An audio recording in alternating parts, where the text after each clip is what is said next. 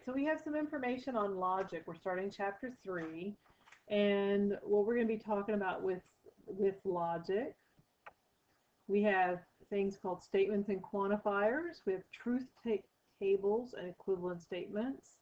We have conditional statements and circuits, more conditional statement information, Euler diagrams, and arguments and things with truth tables. So today we're going to just start off with some basics about statements and quantifiers. And under statements we're talking about negation, we're talking about different symbols, what I mean by quantifiers, sets of numbers.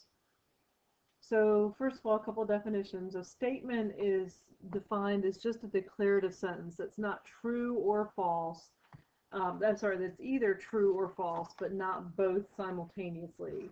So an example of that would be, I teach at Germanna. That's just a statement. It is a true statement, but it doesn't really say anything more than that. Another statement could be something like, it is 90 degrees outside today. That is I think, a true statement. It could be false, but it's not true and false.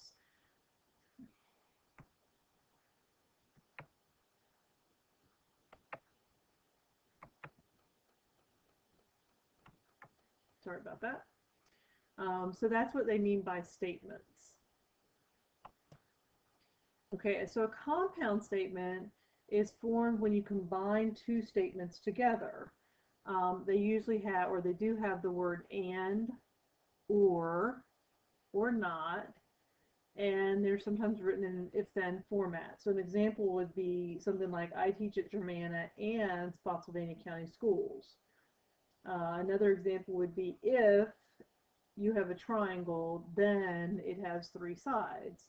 So again, there's different ways to set up a compound statement. So let's look at our first example.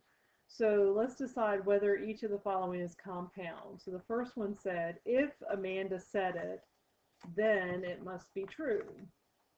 So because the words if and then were used in the statement, this is considered a compound statement. The second example, the gun was made by Smith & Wesson. So this is basically just a factual statement about a gun. The gun was made by the company called Smith & Wesson. So you have to watch out. The word and does not automatically make it a compound statement. So this would not be a compound statement. It's just a declarative statement. Okay. All right, so then we have something called negations. And negations are when you do the opposite of something. So instead of saying, I went to the store, you would say, I did not go to the store.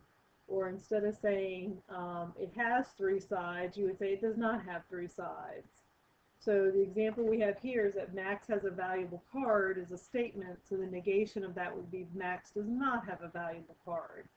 So the negation is always the opposite of what you have. So if, again, I said, I did not go to the pool today, then the negation of that would be, I did go to the pool today.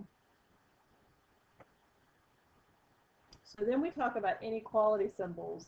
And this is something that people tend to have a hard time remembering.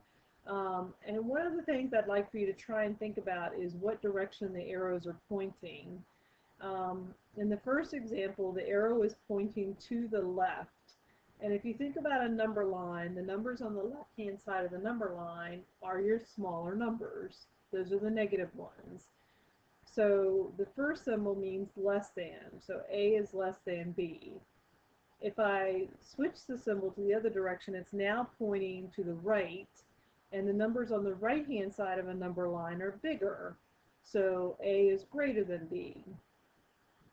The other 2 symbols are less than or equal to and greater than or equal to. So you just need to make sure you're familiar with those symbols. So here's what I want you to do. I want you to give me the negation of the inequalities, but I don't want you to just put a slash through it like we do with equal signs. I want you to actually come up with another symbol. So the first symbol says P is less than 3. So P is all of the numbers that are less than 3.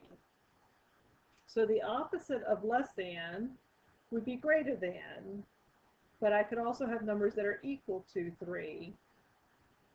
So the negation of p is less than 3 would be p is greater than 3. I'm sorry, greater than or equal to 3. The second example, we have the equation 3x minus 2y is greater than or equal to 12. So the negation of that would be all the values that are less than 12. So I hope this is helping so far. So then we're going to compare some of these symbols that we've been using. So we talked previously about sets, and we used the union symbol and the intersection symbol. So again, we're going to use the same type of symbol. The connection for and, which we used as intersection before, is the upside down V in this case. And that's called the conjunction. And again, that's intersection. It's what do they have in common. Or is the V, or the upside down, or the U in the other case, and that's called disjunction, and that was what we referred to as the union before. Not is the tilde symbol, the squiggly line, and the tilde symbol represents negation. So anytime you see the tilde symbol, we're talking about negation.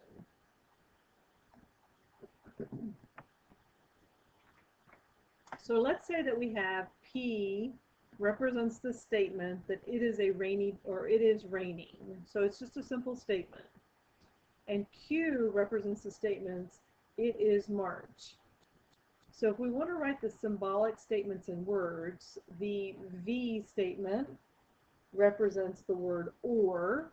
So we would say, it is raining, or it is March. The second statement says, do the intersection of those two, or use the word and. So we would say, it is raining and it is March. And then we do the negation of that. So we would end up saying, it is not the case that it is raining and it is March.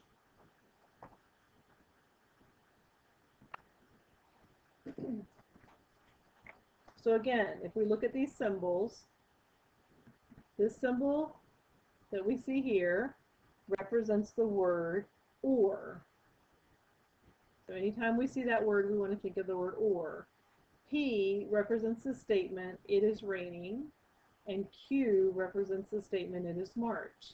So we put the two statements together. It is raining, it is March, and because of the symbol, we use the word or. In the second example, we have the negation symbol on the outside. So it says negate whatever's in here. So P is it is raining. Q is it is March. The symbol we have here represents the word and. And then what we're saying here, it is not the case, because of the negation symbol, that it is raining and it is March.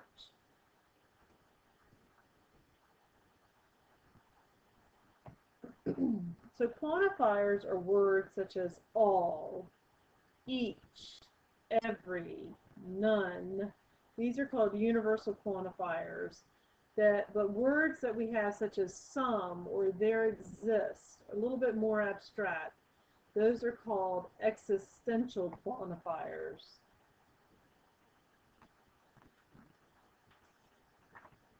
So when we start putting these things together,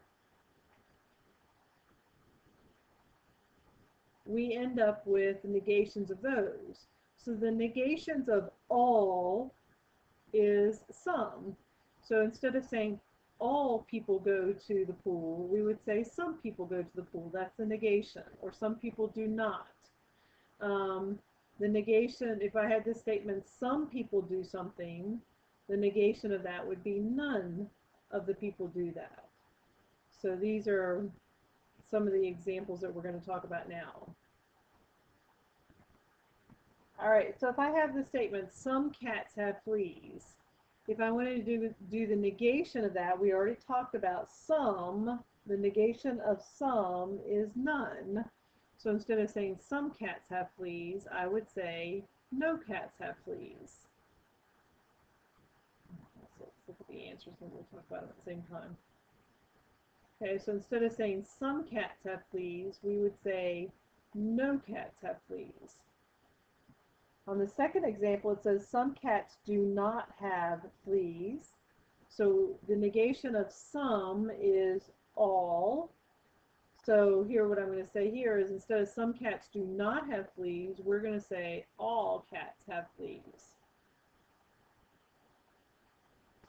Here I say no cats have fleas. The negation of no cats is some cats have fleas.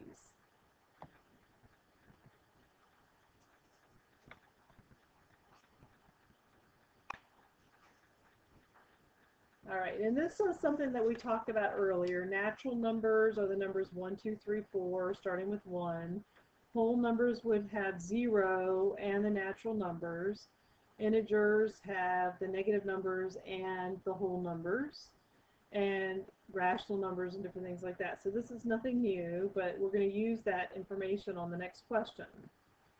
So the first thing is we want to decide whether this is a true or false statement. So every integer is a natural number. So if we look at this and we go back and look at our examples, integers are -3, -2, -1. So all I have to do is find one case that's not true and the statement's not true. So it says all integers, or it says every integer is a natural number. Well, -3 is an integer, but -3 is not a natural number. So I could use that as what I call my counterexample. It's an example that proves it false. So the example that we have here, that says every integer is a natural number, would be a false statement because the number -3 is an integer, but it's not natural. Okay, so the next example says there exists a whole number that is not a natural number. So again, we have to figure that out. So the number 1 is a whole number, but it is also a natural number. 2 is a whole number, but it is also natural. So we're looking for a whole number that is not a natural number, and that example would be 0. 0 is a whole number, but it is not a natural number. So the first statement was false. We used the example -3. It's false because there is a negative number that is an integer that's not natural. And the second statement is true. There is a whole number, 0, that is not a natural number. All right, I hope this helps, and just keep in touch with me and let me know how things are going.